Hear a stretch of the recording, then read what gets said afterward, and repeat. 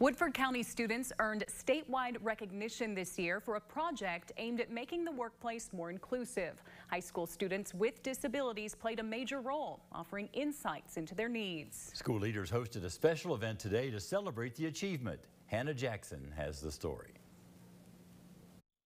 What impacted me the most of this project is the fact that not every disability may be able to be seen from a naked eye. Students in the agriculture, structures, and design class at Woodford County High School took part in a grant-funded project to reimagine the workstation at Parker Hannifin.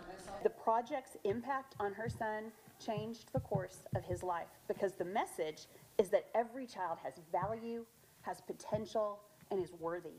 Students in the class worked with students at Woodford County High School who have physical disabilities to learn from their experiences, amplify their voices, and create an ideal workstation.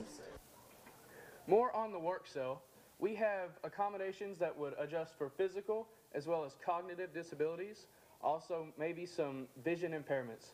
So the main focus was to be able to have anyone come into the workforce and be able to work comfortably.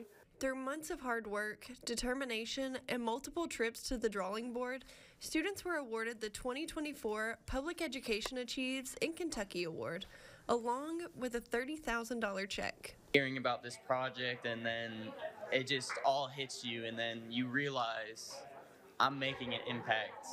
I'm making the world how I want to make the world.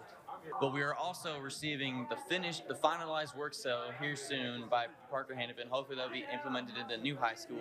But basically what that will do, it will help teach students with disabilities how to work with the work cell itself and then get hired at Parker Hannifin that have job experience and are ready to go into work. Students we spoke with say they're grateful to be a part of something bigger than themselves, and they hope to continue to make a difference in their community. In Woodford County, Hannah Jackson, Fox 56 News.